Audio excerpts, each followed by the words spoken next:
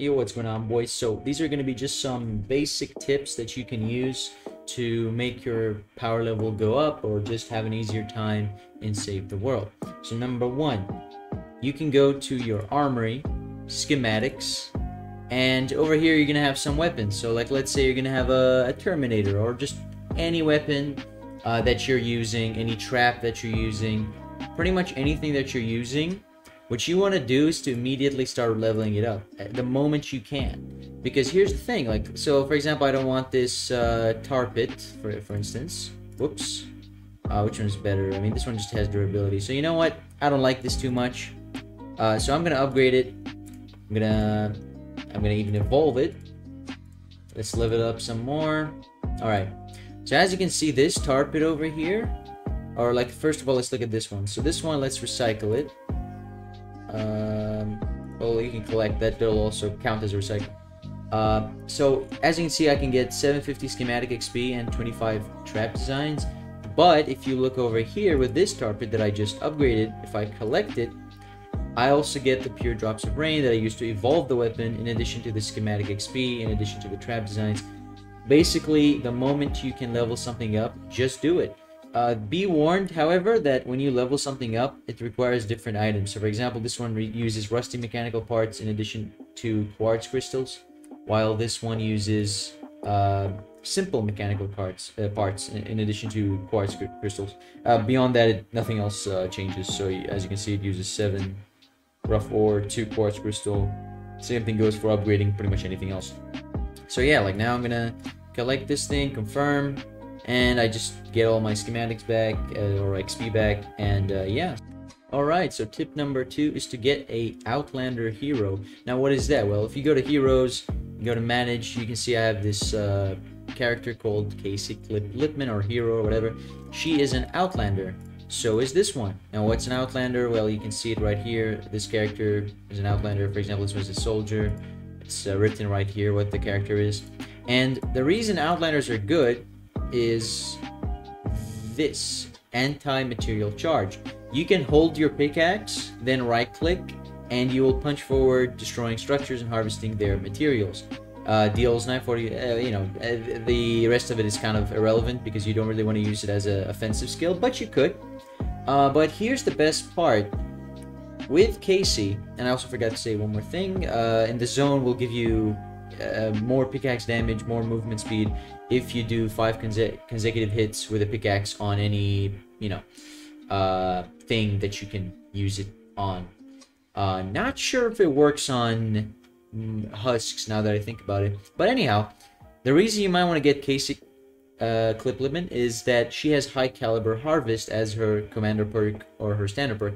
Her commander perk basically makes it like if you use her as your commander, she will get, or she will give you 100% chance to drop additional ingredients. So for example, if you use this on a car or anything, you're guaranteed an additional item as follows. Alright, so this is a tree, and to demonstrate the anti-material charge, in addition to having the character that I just told you about, you can right click, and as you can see, I just got 9 planks and 1 adhesive resin. I would have gotten fewer planks otherwise, so let me just quickly see how many planks I can get if I just break it normally. I might not get any. Yeah, I didn't get any. But yeah, I mean, you would get more no matter what. As you can see here, I got 3 simple twine, 4 planks. You can try this by yourself. Now this does lead me to another tip, which is if you're in home-based defense, do keep in mind that when you build something in here, like let's say I put this here, like this through the stairs, what's gonna happen is it's gonna actually be in the you know, if you click expand storm shield, you've done this before, probably in the tutorial and so on. That thing is actually gonna show up in any future storm-based defense that I do. But if you start the defense, so if I click on this expand storm shield and I go on, what's gonna happen is if I place something, that's only gonna be placed for that specific mission. So just be sure that you actually place everything, place these traps and so on, because remember, they will actually come back. As you can see, it has 33 out of 33 usages, and yeah, you wouldn't be wasting anything by placing at least a few traps before the husks show up. And yeah, it might not be, they might not be in the perfect spot, but at least you didn't waste any, and you're gonna need to keep them, because like in a while I'm gonna have to place some more amplifiers or whatever, and I'm gonna have to build everything again if I didn't already place some of the stuff. But now, I mean, I don't need to worry about anything. I can just start the mission, and for example, this entire direction would be safe. I don't have to replace every single build. I don't have to do anything, any of that. So yeah, just make sure that you build everything before starting your defense.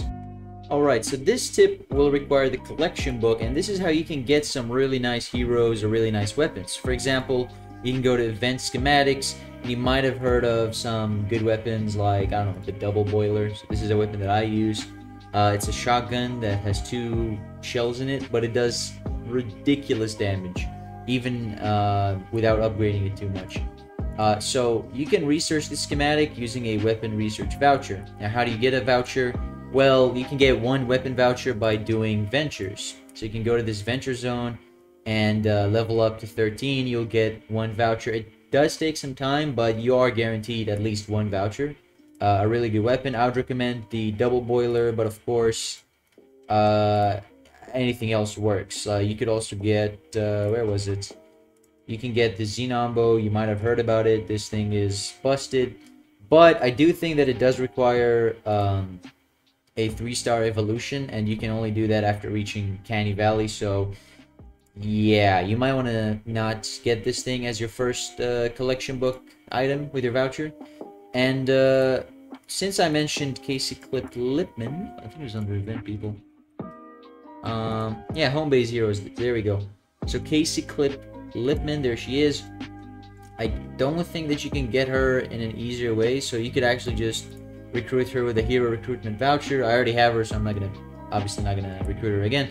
But you could use one of these vouchers, which I'm assuming most players start with at least 2, but I'm not 100% sure. But if you do have any, do get her. She's a very good starting character because you can gather a lot of materials very easily using this character. Alright, so for another tip, you can go to survivors, either manager squads, kind of doesn't matter, because what you're gonna do is pick anything that you're interested in. For example, offense, it increases your damage, and you can see how it increases ranged and melee weapon damage by 1% per point. So I have 560. That means plus 560% damage, which is 5.6 times whatever damage you would have done. And what you want to do is click, for example, this guy, click upgrade and inspect, and then just level him up as much as possible. Remember that you can recycle these people once you kind of use them already. I can collect this person, for example, and I would get all the evolved material, all the XP that I used to level the survivor up.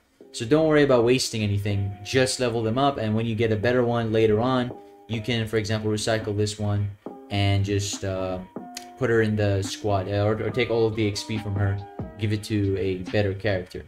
Alright, and for a final tip, do your quests. Just finish the main quest line. If it wasn't already obvious, you want to finish these quests because they unlock so many different things. In fact, some of the stuff that I showed you might not even be accessible to you. For example, the entire survivor tab, maybe even the upgrade tab, maybe even the research tab. So I mean, you can just use this to boost your damage or anything just like that. I mean, look at this, weapon damage by 22%. Just like that. I mean, there's nothing special about this.